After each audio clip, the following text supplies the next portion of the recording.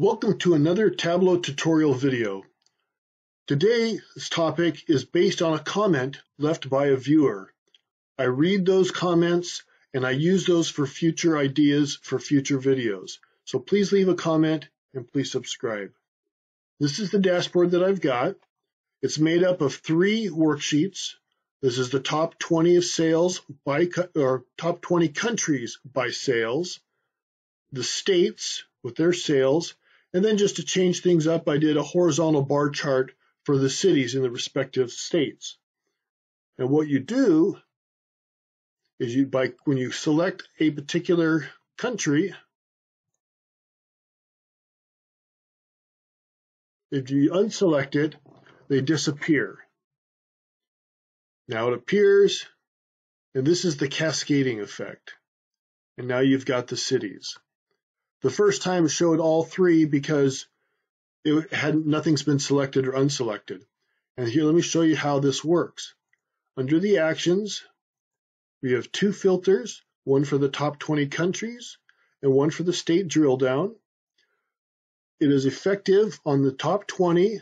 It's the select, and here's where the key is. This is the worksheet we want to impact, the state drill down. And this is it right here, excludes all values. So when we unselect something, all the values are excluded. You're going to see the same basic concept on the states.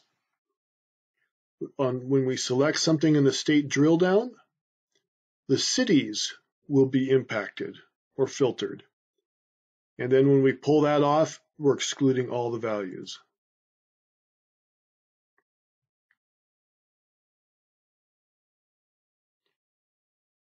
Another version I have is I've removed the header so it looks like a clean sheet. Now the comment was they wanted to drill down from the top 10 to show all the countries.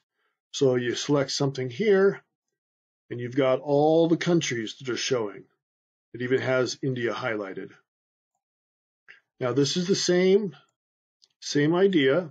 I've got a highlight feature here, but the show all, it's impacting all countries. So we have 2 separate tabs and we have the excludes all values.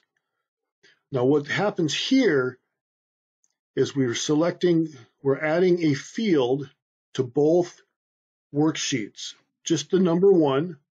And so that is what we're filtering on, because we don't want to filter on countries because we're filtering the top 10 countries. We've already got a filter on the countries here.